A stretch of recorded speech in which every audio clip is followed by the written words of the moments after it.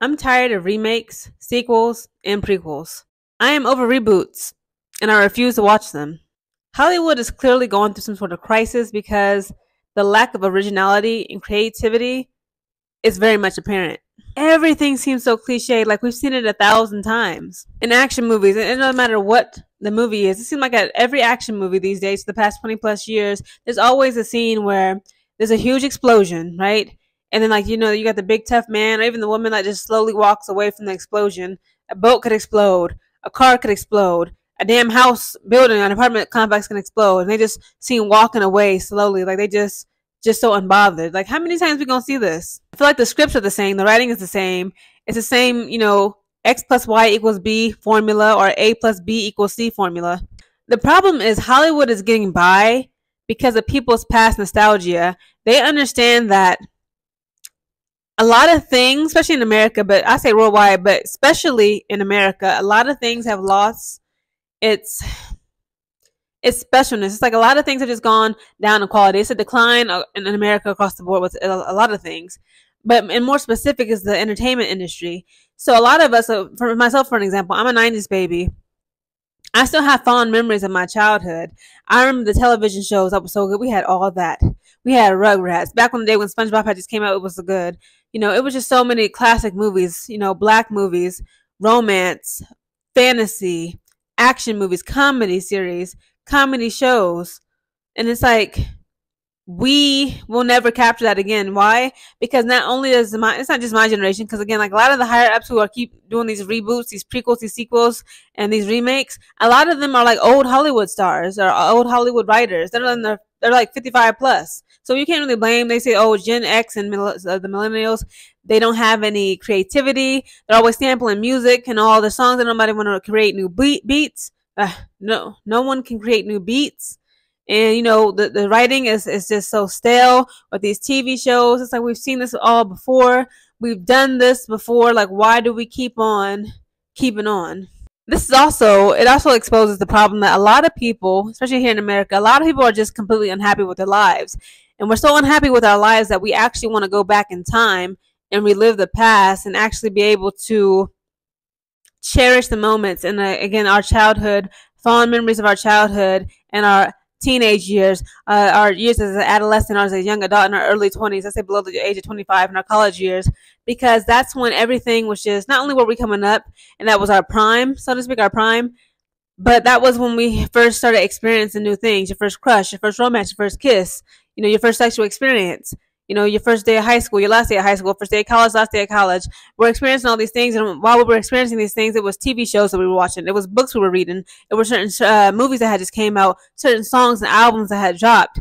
And it's like, now that we've grown up, right, and like we got bills, we got children to care for, we got spouses and homes and mortgages and rent to pay, we don't want to be reminded of the bullshit that we're going through right now. We want to take a trip back in time, right? When we have fond memories again, like back in the days when we actually enjoyed our lives, we didn't have so many responsibilities and pressures on us every day to be an adult. So how do we go back in time? How do we make a time machine? We just make reboots, right? Just watch a prequel or a sequel, the same thing. I'm looking at you, Power. Game of Thrones. Game of Thrones had a prequel. Like, I refuse to watch it. I don't care how good it is. No, Game of Thrones was what it was, except for that last season. That's when they had us fucked up. It is what it is. I don't want a prequel or sequel. Let it lie. With Power, by 50 Cent. Again, Ghost is dead. We don't need a prequel. Why do we have to do, Raising Cain or Raising Canaan? Like, no. If it's so good, like, this is the thing. In a way, these writers, these film producers, these directors, they're cheapening their own brand. They're cheapening their own shows, their TV shows, their films, their books by making it prequel, sequel. They're trying to capitalize and make as much money as they can. You told a great story once. You told a beautiful story. There is no need to keep making sequels and prequels. Maybe a sequel, like a follow-up, if there's like unanswered questions in that story. I understand that. Don't get me wrong. But when it comes to reboots or remakes, like, it's so many. It's like, it's so unnecessary. Like, no, let it be what it was. Let it be what it was. That's it. We done. We moving on. We got Fresh Prince of Bel Air reboot, Bel Air, which I seen the first 2 seasons. I ain't gonna lie, it was all right, but it was a bit too dramatic for me. Like, Fresh Prince of Bel Air was more like, lighthearted. Will Smith.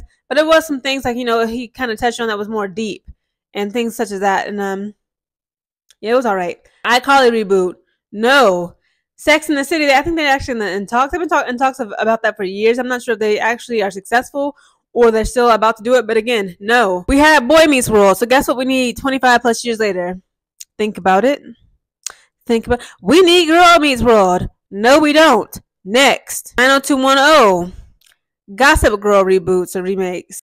Full House, etc., etc., etc. The list goes on. It's like, listen, all these shows that I've named, the reboots that I'm naming, they were good shows at that time. We were middle school age, elementary school age, high school, young, college. We were adolescents, and it made us feel good. The Vampire Diaries and Pretty Little Lies. There were so many good shows. Degrassi, The Next Generation. It's so many good shows. It's just like, damn, I wish so badly I could go back in time and actually be that age, because I ain't have not a fucking bill to pay. I ain't have a punk ass boss on my ass every day. But it's like, you know what? It was what it was. It's time to move on, grow up, and just let it be what it was. But stop making these reboots, remakes, and prequels and sequels. You want to add a storyline in here before the story, then you want to add a storyline in here after the story. No. I refuse to participate. I refuse to support any of this stuff. I'm not watching it. Sorry. Hollywood could hire new writers. They could hire new people, new producers, filmmakers, creatives. Like me, I'm a terrific writer. I believe I am. And my imagination is wild. It's not as good as when I was a kid. Again, when I was a child, my imagination was crazy. I used to write poems, short stories. I would write books. I would write, rap songs. And like my imagination, I could really paint a picture, like my storytelling abilities. And it's like the older I got, the more bills I have to pay. I ain't gonna lie. It's just not how it was back when I was in middle school, high school, or even my college years. It's like the longer you are alive, especially in a fucked up Western world like America, where credit scores and all this shit, all this type of mess matters. It's like your creativity and your originality is just more and more stifled. It's just stifled. It's like it just disappears, and it's so sad. I refuse to watch remakes, prequels, sequels, and reboots.